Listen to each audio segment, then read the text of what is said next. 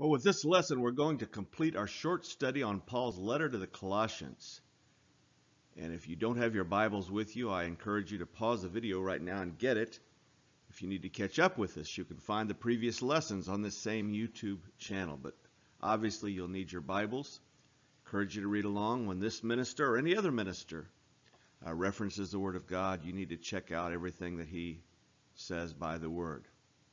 Last week in chapter 3, we saw several different aspects of living the new life in Christ.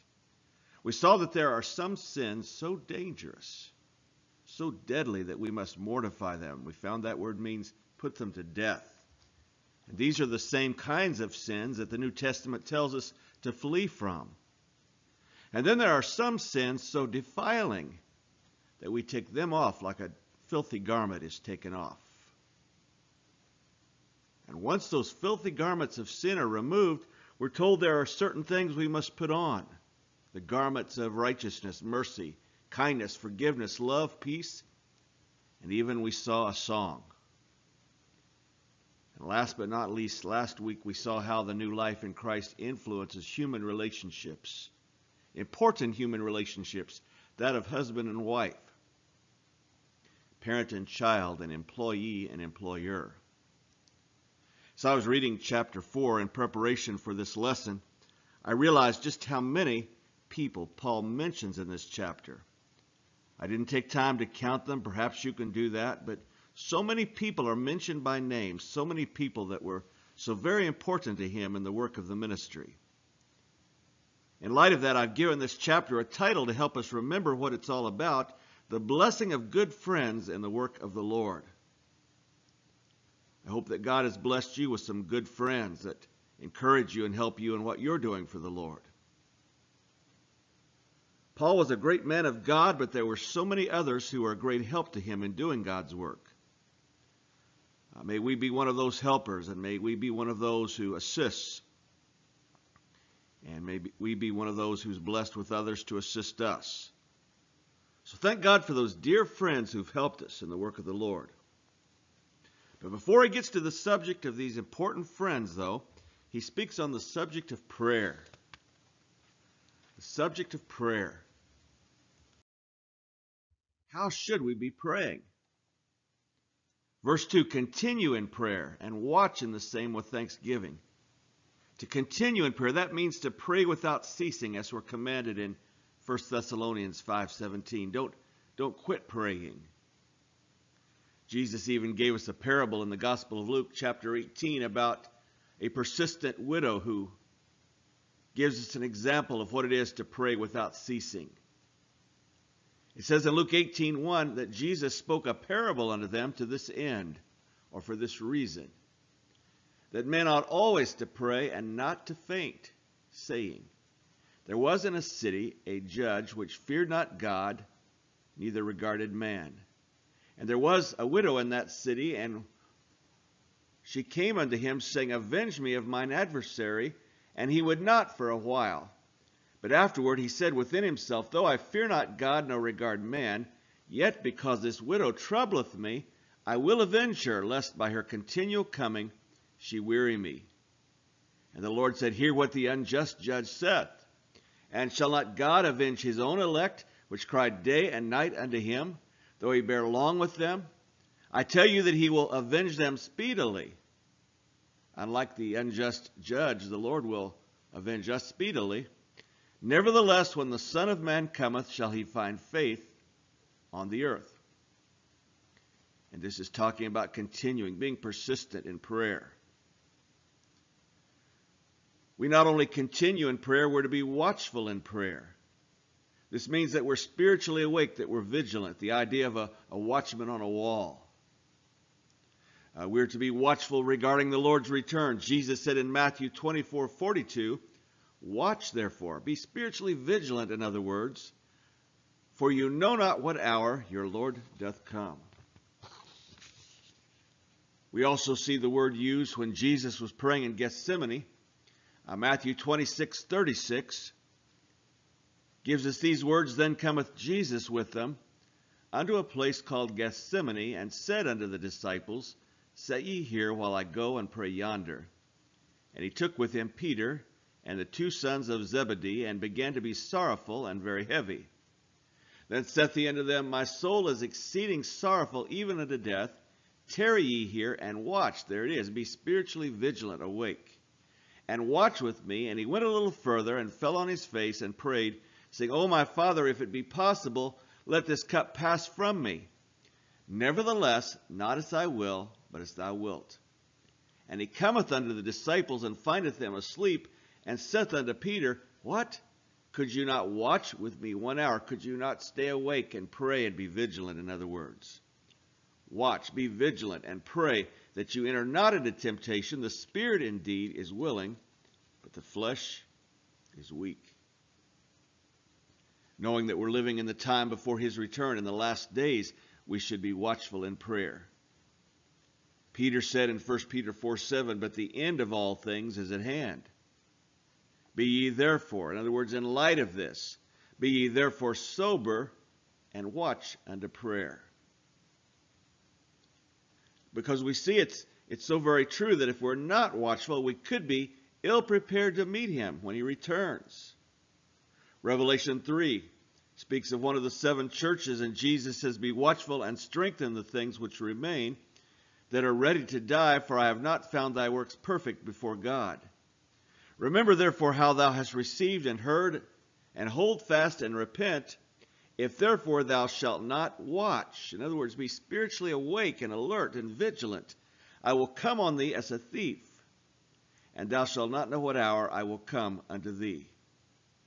And even Romans 13:11 speaks of this same kind of prayerful watchfulness. It says, knowing the time that it is now high time to awake out of sleep. For now is our salvation nearer than when we believed. So we continue in prayer with watchfulness and then also with thanksgiving. We can give God thanks for those things that we know are ours in Christ, those things for which we've prayed, even though we do not yet hold them in our hands. We read about being thankful in prayer even in the previous chapter. Colossians 3:15, let the peace of God rule in your hearts, to the which also you are called in one body, and be ye thankful. So continuing with this brief teaching on prayer, Paul expresses some personal prayer requests. He was never too proud to ask others to pray for him, and sometimes we're reluctant to ask others to pray. I know sometimes we struggle with asking others to pray. We're often so willing to pray for them, but when asking them to pray for ourselves, somehow we don't always do it. But Paul gave some specific personal prayer requests. He said, continue in prayer and watch in the same with thanksgiving, with all praying also for us. So when you're in that mode of praying and watching and giving thanks, don't forget to pray for us. First, he said, pray that God would open unto us a door of utterance. In other words, God would give us opportunities for ministry. Remember, Colossians is one of the prison epistles. He's incarcerated in Rome, but he's praying that wherever he is, God will open up doors of ministry. I pray that for you today. God would open up opportunities for you to share the gospel. So that God would open unto us a door of utterance to speak the mystery of Christ, for which I am also in bonds. I'm incarcerated because I've preached this mystery. I've walked through those open doors before, and I've preached this mystery of Christ. And you and I know from having seen this word before in these studies that mystery in the New Testament is not an unknown. It's something that was unknown or hidden, but has now been revealed. He said that I may make it manifest. In other words, that I may preach it clearly. And that's my prayer. For even myself as a pastor teacher, I pray that the Lord would help me to make the things of the Word of God, the things of Christ, clear, manifest. And he says, as I ought to speak, he says, I want to say the things that I should say in a clear manner. I don't want to leave any confusion. And I would appreciate a prayer like that for myself. So he requests prayer for effective ministry in his own life, and then he gives us some keys for effective ministry in our own communities. keys to effective witness in our communities. He says, walk in wisdom toward them that are without. That's a term for the unsaved. Redeeming the time. Let your speech be always with grace, seasoned with salt, that you may know how you ought to answer every man. So in witnessing to those who are without, we first must cry out to God for wisdom. That God would give us specific wisdom in knowing how to reach each person that He places in our path. We can't rely on human ingenuity and human methodology for this. We're going to need the wisdom that comes from heaven. If our witness to those that are without is to be effective, we must redeem the time. Biblical phrase, but it means to make the most of every opportunity. As God gives open doors, Paul prayed for doors of utterance in his life. And he's telling us there will be those times of opportunity, and we need to take advantage of them. Divine wisdom will help us to see those opportunities, and I pray that divine power and boldness would help us to walk through those open doors. If our witness to those that are without is to be effective, we must be gracious in our speech. That word means that our speech should be courteous and kind and pleasant. If our speech is not courteous, kind, and pleasant, it's the opposite. We're surely not going to be very effective in influencing anyone for the Lord Jesus Christ. And then if our witness to those that are without is to be effective, we must be like salt. Jesus said, you are the salt of the earth. We must cause others to hunger and thirst for what we have. Sometimes I've heard people say of a professed believer, if that's Christianity, I don't want anything to do with it. May that never be said of us, rightly so. Instead, let it be so that the saltiness, the spirituality, the touch of Christ in our lives would cause others to hunger and thirst for what we have. And then he says to be effective in ministry in our communities, we must be always ready to give an answer. How to speak to each one. That's part of divine wisdom, being led by the Holy Spirit. We see this also in 1 Peter 3:15, but sanctify the Lord God in your hearts, and be ready always to give an answer. The Greek word is apologia. We get our word apologetics, the defense of the gospel from that word. So be ready to give an answer, to speak up for Christ, to every man that asketh you a reason of the hope that is in you with meekness and fear. This is a verse that I believe the Lord gave me early on in this pandemic, that others are to see our lives and the peace and the grace with which we walk and live in this world, and realize there's something different going on in us. Okay, now we're beginning the section coming up where Paul begins to list all of those good friends who've been such a blessing to him in the work of the Lord. Some of these names may seem very familiar to you. Some of them may be new names. But all of them played a part. They played a role in the ministry of the Apostle Paul. First is Tychicus. Good friends in the work of the ministry, Tychicus. He was a beloved spiritual brother of the Apostle Paul. He says in verse 7, all my state shall Tychicus declare unto you. So this Tychicus came from Paul there in Rome, and he reported to the Colossians what was going on with Paul. He says he's a beloved brother, and he's a faithful minister and fellow servant in the Lord. A faithful minister. Whatever we do for the Lord, we want it to be said of us in the end that we were faithful. 1 Corinthians 4:2 says it's required of stewards that a man be found faithful. We all long for the day when we'll hear the words from our Lord, well done, thou good and faithful. But the word faithful means loyal and steadfast and constant. So this Tychicus was a beloved brother, and he was loyal and steadfast and constant. He was a servant of the Lord, a minister. That's what that word means, if you remember from previous lessons. It's a minister, a servant rather. And then here's good friends in the work of the Lord. Here's Onesimus in verse 9. with Onesimus, a faithful and beloved brother, who is one of you. He was from their community. They shall make known unto you all things which are done here. So here's another one. Onesimus was a slave, the slave of a man named Philemon from that community.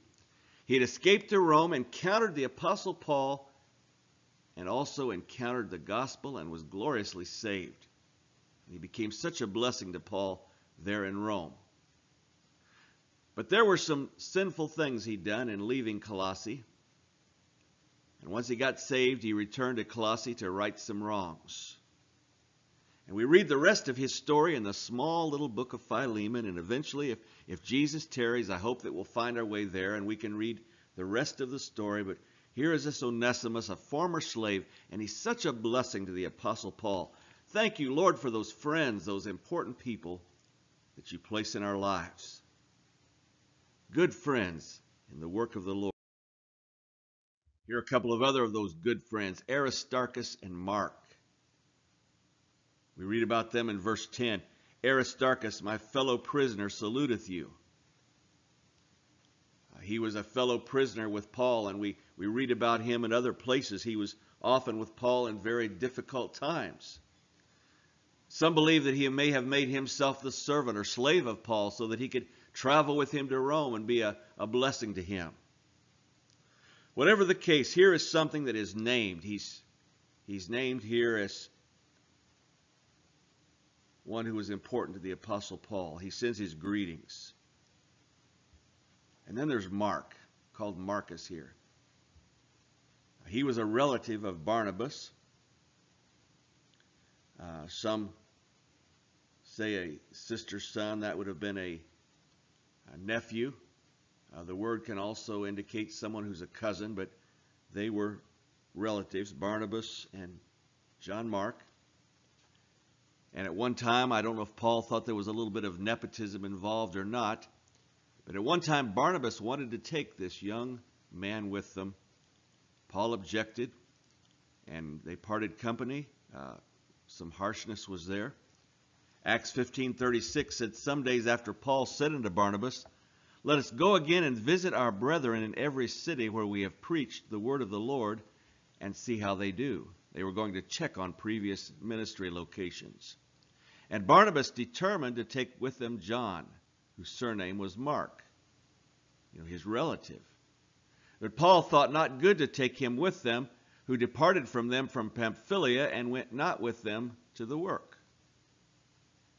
So at some point, John Mark had left them, and Paul felt that he left at an inopportune time, and he didn't think this young man was fit for the work of the Lord to go with them. And the contention was so sharp between them that they departed asunder one from the other, and so Barnabas took Mark and sailed unto Cyprus, and Paul chose Silas and departed, being recommended by the brethren unto the grace of God. And he went through Syria and Cilicia, confirming the churches. So whatever the problem was between John Mark and Paul by this time has been patched up, and it's one of those wonderful success stories in a relationship that we don't know all of the answers. When we get to glory one day, maybe we can hear the full story of how this was remedied and how John Mark's life was perhaps encouraged in the Lord. He grew up a little in the Lord, whatever the case.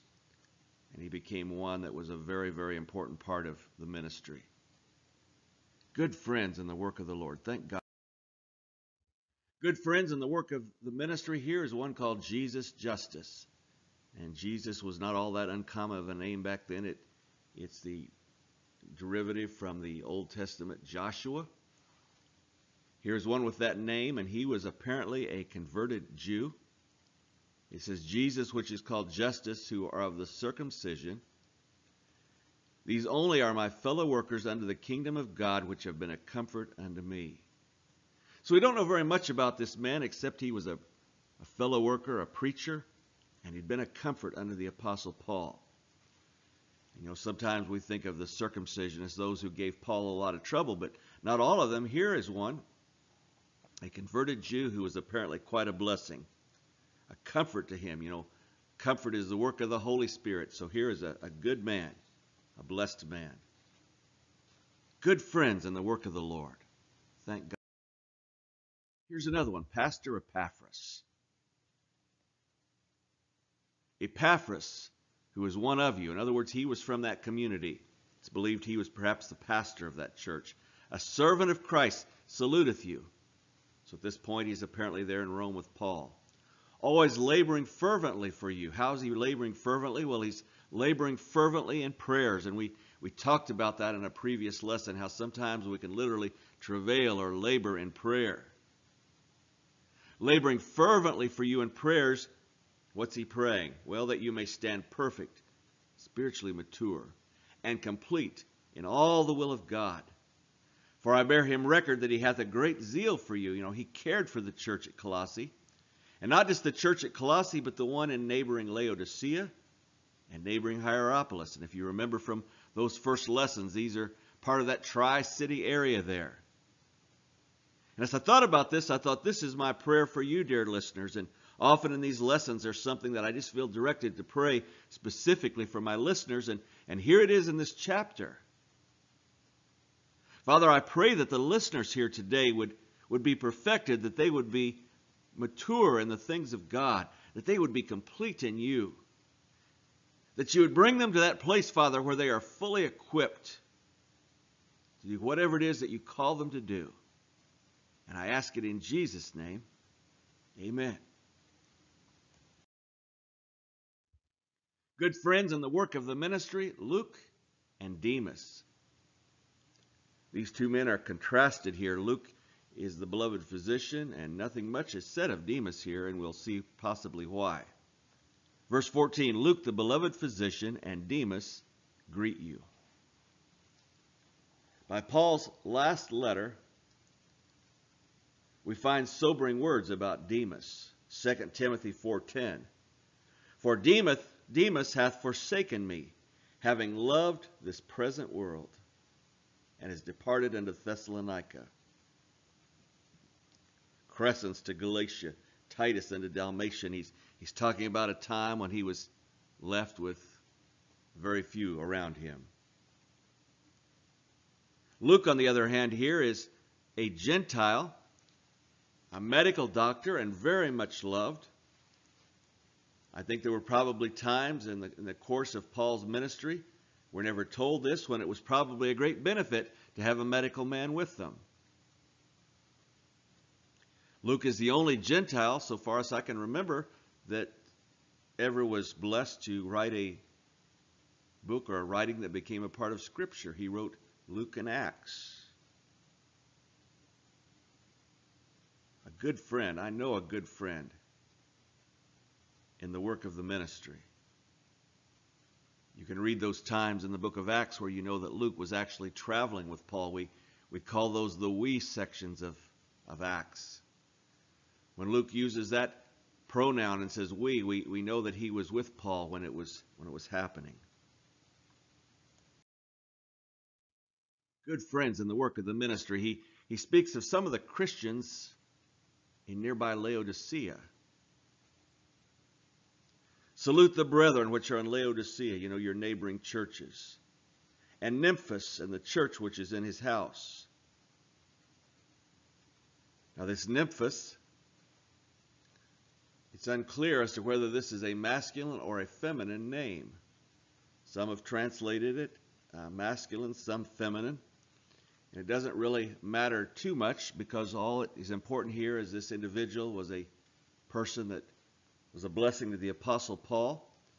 And there in Laodicea, the church met in their home. They opened up their home for the cause of Christ. And we see both men and women doing this. If you'll remember when we talked about Lydia, that first convert on the European continent. In an earlier lesson, she opened up her home for the preaching party to stay there while they were ministering. And perhaps this Nymphas is someone like that. Whatever the case, the church met in this person's home. And then he mentions something else that some might find puzzling, but I don't find it that much of a problem. The Christians in that church at Laodicea were to read this letter, the letter of Colossians, the one that we're reading tonight. Then he also mentions that there was a letter written to the Laodiceans. Do you see that? He says, when this epistle is read among you, the Colossians, cause that it be read also in the church of the Laodiceans. When you're done with it, take it over to your neighbors. They can read this too. And that you likewise read the epistle from Laodicea. So these letters were to be passed around, and we're not sure about this letter from Laodicea, what it was. But apparently Paul wrote another letter. I'm sure he wrote many letters, but not everything that he set his pen to was meant to be a part of Holy Scripture. I don't get the idea that this is somehow some kind of hidden thing, some kind of lost Scripture that we're supposed to locate. God has seen fit not only to give us the clear Word of God, but also to preserve it, that which we need. And, all this talk about lost books of the Bible and all that, there's all kinds of writings, and some of them are helpful and interesting. Some of them are good historical references, but God has given us, I believe, not only the Scriptures, but I believe He's revealed to us the proper canon, the books that are included. He's given us those things we need for life and godliness. But he's thankful for these good friends in the ministry, this Nymphas and some of these saints there in Laodicea. Good friends in the work of the ministry. Here's Archippus in verse 17. And say to Archippus, take heed to the ministry which thou hast received in the Lord, that thou fulfill it. Still talking about the church in Laodicea, it's believed he may have been the pastor of that church, neighboring pastor. And he was to take heed to the ministry. He'd received a divine call to ministry. And he was to give careful effort to fulfilling that ministry. It's possible to receive a call to ministry and never fulfill that call. We hear of many over the years that feel like that God called them and yet they resisted the call. But he tells us, Brother Archippus, to fulfill what God has asked him to do. And here in verse 18 we find the closing of this wonderful book of Colossians. The salutation by the hand of me, Paul. Remember my bonds. Grace be with you. Amen. Just a couple of things I want you to note here before we close in prayer. He says this salutation by the hand of me, Paul. Paul most often dictated his letters, as was the custom in that day. But in spite of this, he usually added a postscript in his own handwriting. Sometimes this was the mark of authenticity of the letter. And perhaps all of this that mentioned these names, this was something that he wrote in his own hand. But he says, remember my chains. In other words, please don't forget me. Keep praying for me. Don't forget me. And then a final word regarding God's grace. God's grace, dear listener, is the only means by which we can receive any of God's blessings. Praise Him for His amazing grace. Let's pray. Father, we thank you for leading us and guiding us and directing us through this book of Colossians. Father, there are so many other things that we could have seen, but I pray that those things which we have seen, those things which we have received, those things which we have hidden in our hearts would become such a part of our being, Lord, that we would continue to grow in you, Lord God. That we would be perfected and matured in the things of God. That we would stand strong and true in you. Father, I pray that these words that we've heard tonight and the weeks previous as we've been in this book will continue to speak to our hearts. We ask these things in the name of the Lord Jesus Christ. Amen.